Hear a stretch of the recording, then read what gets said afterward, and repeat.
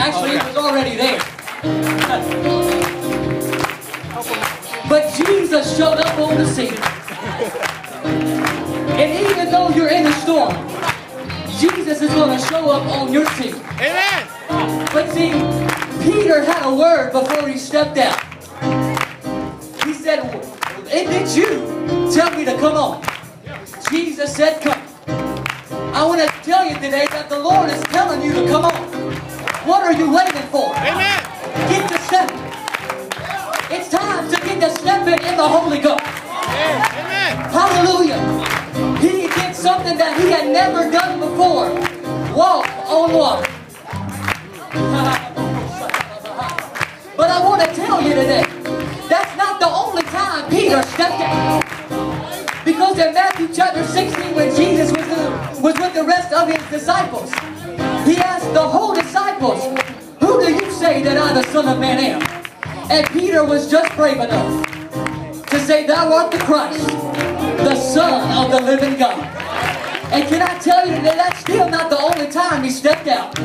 Because in Acts chapter 2, Amen. we are still a book of Acts church. Amen. The fire still falls. Amen. The anointing still falls. But Peter stood up and said, when they said, men and brethren, what shall we do? He said to repent and be baptized, every one of you, in the name of Jesus Christ, for the remission of sins, and you shall receive the gift of the Holy Ghost. That's still the plan of salvation. Amen. Do I have any witnesses in the house that believe that? Signing a church card can wash away your sins. Shaking a preacher's hand didn't take your sins away. But you had to come to an altar, repent of your sins, get baptized in the name of Jesus. Baptism any old way ain't going to work. But you have to be baptized in the name. But that's still not it.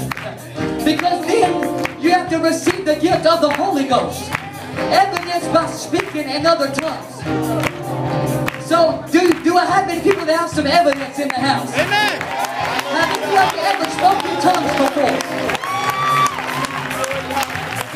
Because after they spoke in tongues, that wasn't the end of the story.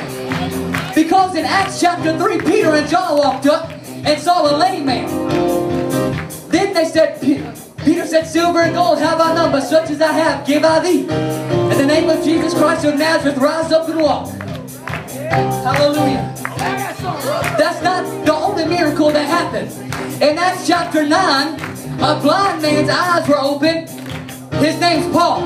And then later on in the book of Acts, the dead was raised. Can I tell you today that the church must go forward? It's not time for apostolic young people to be quiet. But it's time to be loud and proud for Jesus Christ. This world is not ashamed to promote gay marriage. They're not ashamed to promote immorality and ungodly things. But as for me and my house, this is my house. My heart is my house. I'm going to serve the Lord. And when you step out, there's power that's going to fall. There's glory that's going to fall. But you have to be willing to step out.